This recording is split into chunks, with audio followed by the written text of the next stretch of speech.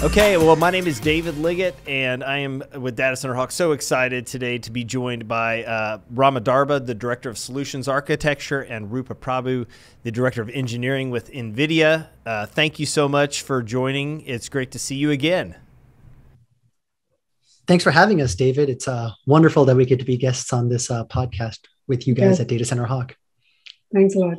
You bet. So for those that are watching, I had the opportunity to be on NVIDIA's podcast several months ago, and that was such a fun discussion. And so we wanted to have them on our podcast to really talk about a number of things that are going on in the data center industry. But before we start, Rama, let's just start with you. Tell us about your background and how you got to be in the position that you're in at NVIDIA. Sure. So I started with a company called Cumulus back in 2016, and it was a small startup that had about 100 employees when I started, that was focused on open networking and this construct that it could bring disaggregation to the networking world through the leverage of open standards, open protocols, and a real focus on Linux as the core fundamental of the network operating system environment. I worked there for about 4 years, and in June 2020, we officially got acquired and got merged into NVIDIA as part of NVIDIA's larger data center market strategy. And for the past 2 years now, or a year and a half now, I've been at NVIDIA as a Director of Solutions Architecture, focusing primarily on the networking space and the Ethernet switching environment. That's great. Thank you for that overview. Roopa, what about you? Tell us about your background. Same story as Rama. I was at Cumulus Networks, which got acquired by NVIDIA last year. And my background has been just Linux systems, and past almost 13 years I've been doing networking, core networking, mostly Linux kernel networking. I've been a Linux kernel developer as well. I've been playing both hats, engineering leadership and architecture. And I've always had a systems approach to networking. So Cumulus was a great place. Cumulus tried to remove the silos, networking silos, right? And have Linux networking boxes and switches and routers as treated as Linux systems. So that was a great opportunity. And moving into NVIDIA, that continues. And as you know, NVIDIA is thinking about the whole data center as a system. So that plays right well in, yeah. Absolutely. Well, and I'm sure the last 2 years that y'all have been at your post, it's been very busy. We kind of covered some of that when we were on your podcast, but one of the things I wanted to start with in the data center world, one of the leading buzzwords in the last, I would say, 5 years has been the edge, and talking about how this concept is going to change the data center, even the commercial real estate industry from a data center perspective. But you all are working with companies that are deploying these strategies and really trying to figure out. So I think it's so interesting from my perspective to hear. I'd love to hear just about what are some of the different companies or industries that you think will utilize edge strategy. And Rama, maybe let's start with you.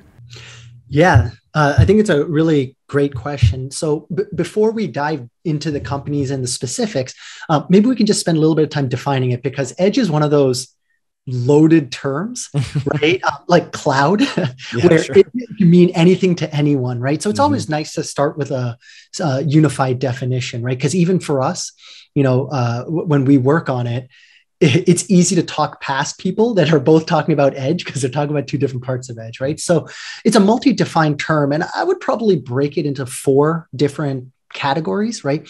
So the first one is probably what is most familiar with people, and they would call it the data center edge, right? That one is a data center that's hosted by someone, whether it is owned by the end customer, whether it's hosted at a colo, doesn't really matter, but it's a physically located, geographically bound data center, right? And its edge functionality is driven by its peering. So whatever it connects to, whether it's an ISP, right? Whether it's a cloud service provider, whatever, right?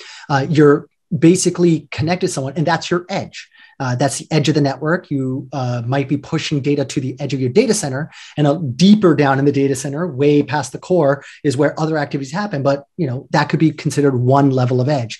Why is that considered edge? Because the more peerings you have to different CSPs or ISPs, the closer you are to your customers, right? And you just kind of push the burden onto the ISP or the CSP at that point, okay?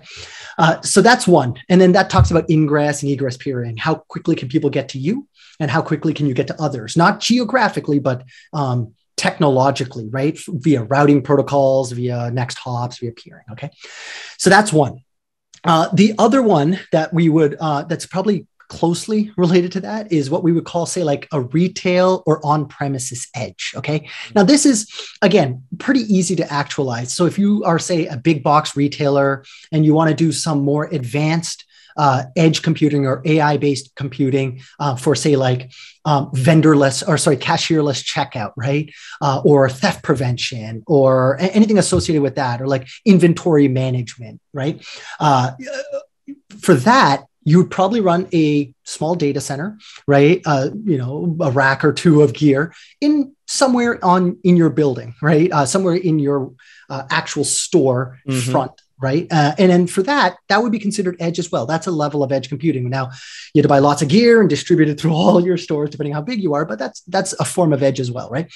Then there's one more level advanced than that, right? Even more distributed. And we would call that, say, like the embedded edge, right? And that's something more like along the lines of, say, like robotics, right? And one of probably the best methods right now, because it's so hype and hot right now, is for self-driving autonomous vehicles and cars, right? For example, even a self-driving car, you cannot have AI or computational decisions being made in the cloud via real time. There's latency issues, there's computational challenges, there's feedback. You have to have some AI capable chip embedded in the car itself, and then all the AI decisions like turns, avoiding pedestrians, stopping at lights, stop and go traffic, all has to be made instantaneously by the vehicle. And that's a form of edge as well, right? And then the last is much more of what I guess would be the way more traditional. When we just say edge, what does it look like? It would be more like the metro edge or the telco edge, right?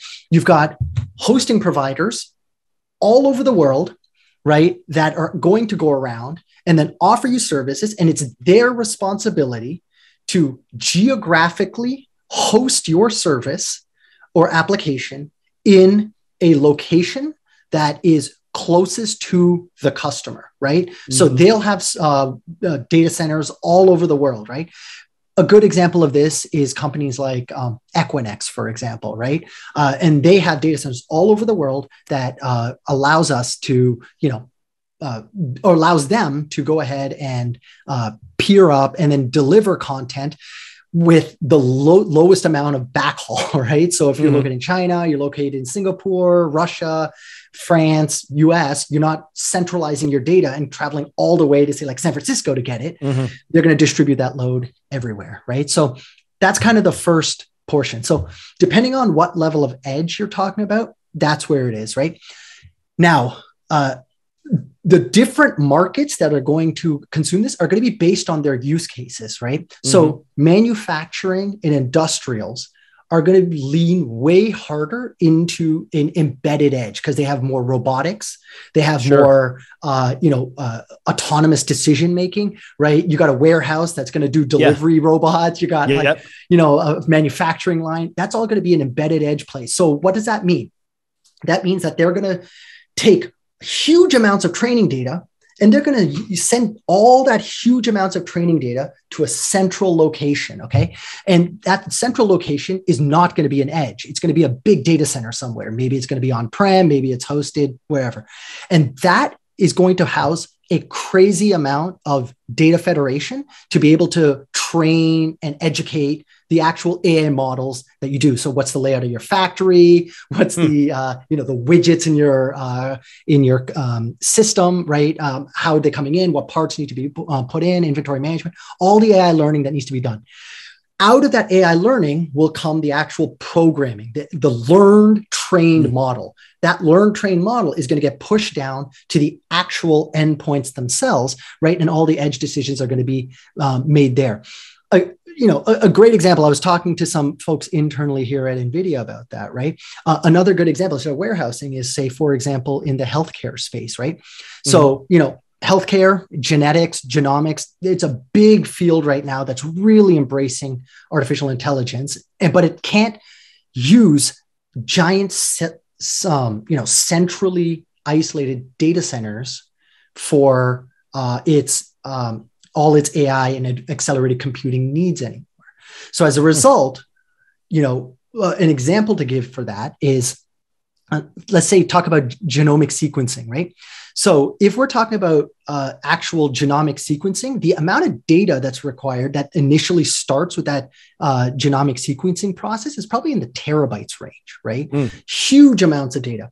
But then once that's all done, an actually fully encoded human genome at the end is only a couple of gigs. Right. So you're talking about data reduction levels of, in the orders of maybe 90%. Right. Yeah. So do you want to have to send 10 times as much data constantly to a centralized environment? Or is there any, local or edge computational capability that you can do to reduce that amount of data set so that the actual data transmission and data gravity issues don't, affect you that much? So, market to market, it really depends on the use cases. And I tried to name a couple that, examples that kind of resonate most commonly in the environments that we interact with. Yeah. And I think that's, these are the drivers, that's pushing this architecture to be created, the way it is. And Roopa, maybe you could share with us, Rama said AI a number of times, and like this artificial intelligence, and other, heavy like data technology. How do you feel like those will impact the data center industry as a whole? Well, AI is computational heavy, data heavy, right? Like the points that Rama brought up. There's lots of data, lots of acceleration, parallel processing. AI needs a lot of parallel processing, and that's where GPU compute comes in. So high performance, hardware accelerated data center, from networks, from DPUs to CPU and GPU, are all powering the AI in the data center, right? And to go back to the edge, edge is just running AI applications today, like inference, right? You're still doing going back to Rama's point again, you're doing most of the training in the data center with the data-centric applications that we have today. And AI at the edge is mostly application-oriented, doing real-time decisions on power-sensitive hardware and so on. And the examples that he gave about traffic and healthcare and all these real-time autonomous vehicles, that's where AI at the edge comes in. And again, all data going back to the data center with all the compute elements that we talked about. Does that answer your question? Yeah, absolutely. And I think NVIDIA has a conference, GTC, where I think, and maybe just recently, where AI was one of the key, talking points and focuses. What were some of the key takeaways from that that you can share with us? Yeah, I think at the recent GTC, I would highly encourage people to go and look at Jensen's keynote and some of the great presentations at GTC. But to summarize, I think Omniverse was one of the main highlight, right? It's the metaverse and the conversations around virtual worlds and simulations and digital twins, if you will. So all this is nothing but taking real-time information with capabilities like edge compute and making decisions in real time and, streaming, streaming video analytics to the speech analytics and so on. So, yeah, I think the other one which comes to mind is also the physics, laws of physics simulation with AI, which is a breakthrough. And I think in the future, it's like Jensen says in his keynote, will help us create digital twins of the Earth itself to, for climate, simulating climate changes and so on. So I think, most of this is around AI. And I think, Rama, I think you can mention a few. Tokyo, again, AI applications, right? Tokyo was one of them, which is, again, an AI application for taking most of this video, streaming video analytics, speech, and all that, and creating digital twins or avatars, as Jensen calls it, of people, real people. Yeah. Roopa, you're right on the money here, and it's great because we both watch the same GTC, right? So I think one of the things that Roopa's hitting on here that is incredibly important is that when it comes to these AI systems, right? NVIDIA is an AI company, so we see a lot of our answers are coming through that AI lens, right? Sure.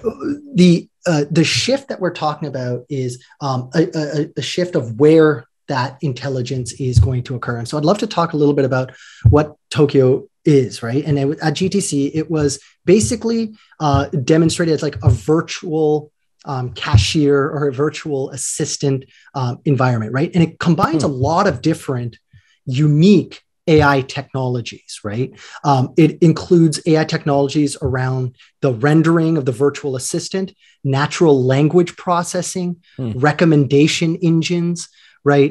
Inference models. These are all individual AI technologies that, exist as almost entire pillars unto themselves.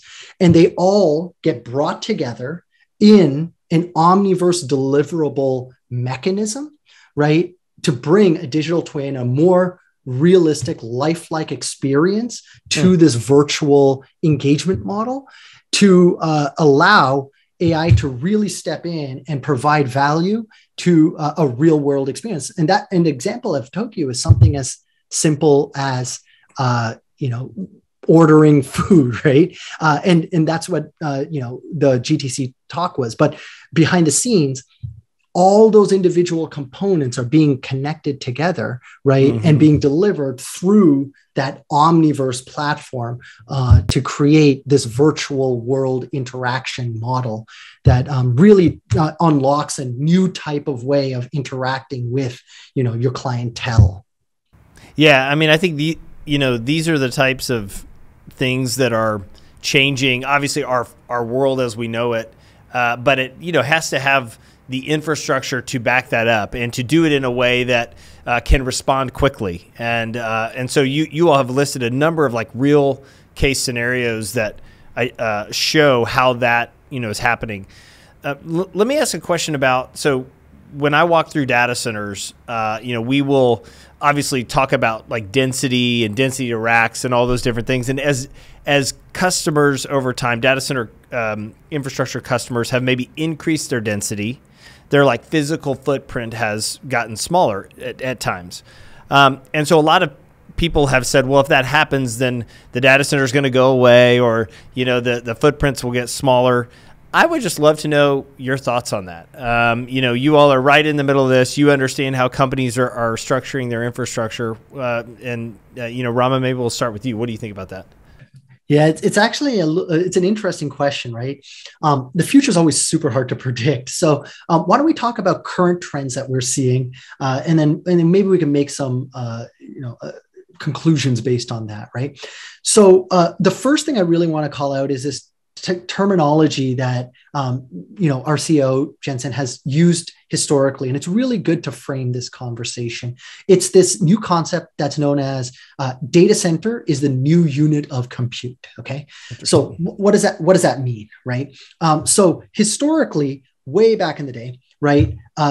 Applications, if we start at the application layer, applications would run on a very specific server, right? It'd be a targeted server. If you walk through a physical data center, you could point to that server that's in a rack somewhere and say, that's the web server. And you'd point down lower, that's the app server. You point down lower, yes, that's the the database server, right? And each one is a dedicated box that's for that function, okay?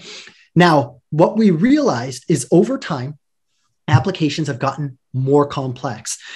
Independent of the application infrastructure itself, the introduction of microservices and containerization and distribution, but like the applications themselves as well have gotten more involved. They require more advanced technology, more advanced hardware to do their tasks, right? But combine all those things together, the applications have gotten complex now that they now require disaggregation. They run across multiple physical nodes in multiple physical racks and sometimes across data centers geographically as well, right? And they're really broken down that way. So the data center itself had to evolve and has to evolve to accommodate that, right? So then what does that mean for the underlying hardware components of the data center, right? So instead of now focusing on the number of CPUs on a motherboard or the amount of RAM on your server, right? Or the amount of disk drive that you might have, right? Per server, instead of looking at that, we have to step back and look at it in a bigger concept. So instead of looking at it per server or per rack or per row, now you're looking at it on aggregate per data center, right? And what that means is now you can have a mix of different underlying hardware resources to be able to accomplish each of those tasks, okay? So you'll have, say, CPUs for general purpose applications, and then you'll have GPUs for accelerated and parallel processing applications, right? And then you'll have DPUs, the data processing units for accelerating your node to node or application to application or microservice to microservice communication, right? So you have different forms of computational hardware that is going to be leveraged to accommodate all the different applications that you have. And then you're disaggregating that and stepping it up. So you're not focused on, as a application developer, I got to make sure that this application runs on this specific server, on this rack in this data center. Instead, you want to step that away and just look at it and be like, I just want to deploy it, right? And then allow the data center to be able to just allocate me resources accommodatingly, right? So that's the first level to think about, right? What that allows us to do now is to be much more flexible and fungible with resources, right? Now you can leverage excess resources to different applications as they become available. And so you don't have to have that worrisome. Now, one of the great advantages of this as well is now that because you're not in a place where you're locked to having to run this application on this server, you can actually have huge reductions in server cost and server sizing, right? So for example, if you had an application that was AI sensitive and doing a lot of AI parallel processing workloads, and you were trying to do that work on a general purpose CPU server, okay? Because you didn't have control. This is the old world, right? You're running your application on a fixed server. You are going to require 10 times as many servers to do the same amount of work as one GPU-enabled server. So that now allows you to scale down the amount of, resourcing, hardware, space, cooling, power, right, to do the same amount of work, right, but just on a piece of hardware that's designed specially for it, right? Now, this leads to the next question. Well, will that mean there's going to be less, less data center space required overall because now we have less? I don't think so, because now you've unlocked this whole new market that can fully leverage it, right? Just because the car came around, there's less horses required. Did that mean that we didn't need as many horse trails? No, because now roads are now a thing, and now we have parking lots, and the amount of space became so much more, right? Because you unlocked a huge market that didn't exist before. So it's a little bit tricky to program, but the big takeaway here is that there is incredible amount of cost savings that can occur because you can scale back and not run your applications on hardware resources that weren't really designed for it, right? Which allows you to scale back or increase efficiency so that you don't have to take up valuable real estate with inefficient processing resources to accomplish the same tasks. Yeah, Roopa, what are you seeing on this? I mean, would you, assuming you would have the same thoughts as Rama, but what would you add to that? Yeah, the same thing. I echo Rama's comments. The only thing I can say is, in addition to that, is I think with all the things that we have said about real world simulations and all that, so we are solving different newer problems, right? Newer problems. Yep. Though the servers are becoming denser, you're putting high compute. Every compute is becoming high performance, but the world is trying to solve bigger problems. And I think that thing is not going to go away. You're just going to have many more GPU servers, maybe. Right. And the whole idea about applications, architectures moving towards more fungible, more virtualized infrastructure, I think that also has made it possible, like Rama said, to have a distributed data center or use your data center resources more efficiently. And that's mostly it. I think data centers are not going to go away. It's just that we are creating more interesting problems and more data for, and with all the edge stuff that we talked about, we are getting more data. We are finding new ways to collect more data and to process more data and to, build new applications and solve more problems. So I think that trend will continue. Yeah, that's something that we've seen, even like so much of the cloud service providers that are out there and how much they've grown in the midst of what you described, Rama, as like the physical space of like more what we would say our enterprise users are getting smaller. The bigger cloud service providers are getting larger because those companies are utilizing now like hybrid solutions. And so it's a really fascinating time to be in this, industry as a whole. So Roopa, talk to us about how NVIDIA is offering AI solutions to solve some of the challenges that are out there for different companies. Yeah, sure. So NVIDIA is, like you can see from the recent GTC announcements as well, the goal is to democratize AI, to make it easier to get AI wherever it is, whether it's edge or deep learning systems, high performance systems, and so on. And with every GTC, you see a lot of announcements around how NVIDIA is making AI easier to deploy, right? Deploy and operate.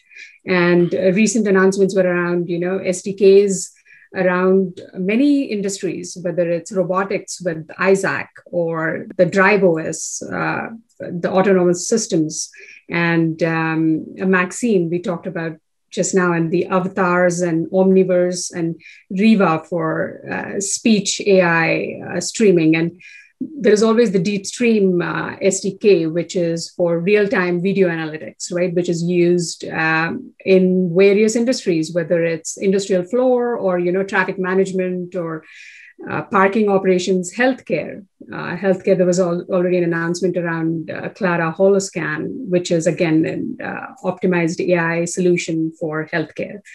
And digital twins is another thing, which we talked about. And NVIDIA is a very ecosystem player in these areas. So there are NVIDIA partners that we work with, and solutions are built around our partners. And even if you see the Drive OS, how NVIDIA is trying to provide a autonomous vehicle system solution with their hardware and software that we can partner with partners. Rama, do you want to add anything? I'd love to you nailed it, Roopa. I'd love to give an example of one of the partnerships that we're working on and how it ties back to one of your initial questions here, David, around edge computing, right? So earlier on, I did talk about how Equinix is one of the, edge computing players, right? Again, they own a bunch of real estate. Sure. They have a bunch of servers, a well-known name in the industry, right? So we partnered with them to bring all those solutions that Roopa's talking about to what we would call edge AI, right? And if you look it up, there's a partnership known as AI Launchpad.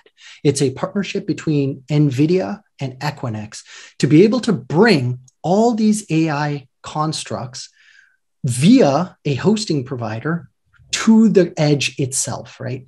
And so what that means is now, instead of each customer having to either buy a ton of GPU servers themselves and then find physical location to rack it, cool it, power it, and then deploy all the applications themselves, which could be potentially very capital intensive, especially if you're in an industry which is not tech backed, but you want to reap the rewards of these AI solution suites. Now you can use a edge deployed model through AI Launchpad to be able to deploy these things in a environment that's close to your customer base with all the benefits of GPU accelerated parallel processing AI enabled systems, right? And then what we're seeing with our customers that are doing this is it's not just an all-in model of just, oh, I have to go all in on edge or all in on on-prem. They're picking and choosing the best solution that's going to fit for them, that it has the highest levels of cost efficiency to return on investment, right? So really, these are mixed hybrid models of taking the solutions Roopa is talking about, right? For natural language processing or autonomous driving training, right? Or, using AI to reduce data transmission rates when doing video chatting, right? Doing all of those different components, we're taking those, and then customers are picking and choosing, should I run this in the cloud in a classic cloud hosted provider? Should I be running this on the edge via a partnership program like AI Launchpad? Should I be federating this data back locally and building my own data center and keeping this as close to my users as possible, right? And they're picking and choosing whichever one fits based on a lot of economic decisions, things such as data gravity. How expensive is it to send these large amounts of data from the source to, say, a cloud hosting provider versus my own data center? Sure. And, some cloud hosting providers have asymmetric cost terms of it's easy to send data in, very expensive to pull data out, right? Yeah. Right. And it's because it benefits them. And so it can get tough, right? And if it comes to that, it's more economical to run it locally. And then other ones are economical due to latency. If I am, a vendorless retail provider that doesn't have a worldwide presence, but I want to have a worldwide consumer base, do I want to go and buy physical land in all these places and build my own data centers? Or do I want to partner with a company like Equinix, who already has it, and then deploy my environments out into each of their data centers, right? So, you pick and choose. Why? Because latency then matters, right? You're talking about milliseconds or even up to seconds sometimes of data fidelity of traveling 6,000 miles around the world. And if you don't have to do that, that's really good too. So there's a whole host of features. And I'm not even getting into the cost of electricity or land in some of these places, right? Yeah.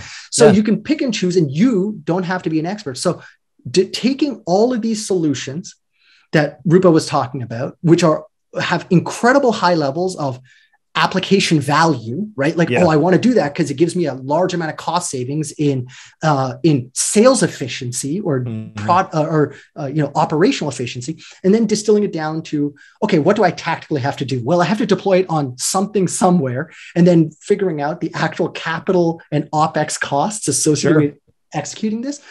There's a happy middle ground of finding the best solution of those three, like cloud hosted, edge, or federated on-prem data center. And we're seeing our customers finding a really nice balance of the three, but I think we already gave a bunch of examples. Certain data is just better serviced in certain locations, right? Some stuff has to be processed locally, sometimes as close to the actual device as possible, robot, autonomous driving car. Some of it works better on the edge, right? Where data can be tightly federated down so that only relevant information is transmitted forward, right? And then the big, hefty computational stuff can be done in centralized data centers, right? So, depending on what industry you're in, you pick and choose which of those three models works best for you. Right on. Well, Rama and Roopa, you've given our listeners a lot to think about. And so I just really want to thank you both. Your perspective is really valuable, and it's really interesting. Like the real-time examples that you both gave are helpful, for our audience to continue to understand, hey, what is driving the need for 500,000 square foot data center buildings, in Northern Virginia or Chicago or London or Frankfurt. So thank you both for being on. We look forward to getting to do this again soon. Thanks for having us.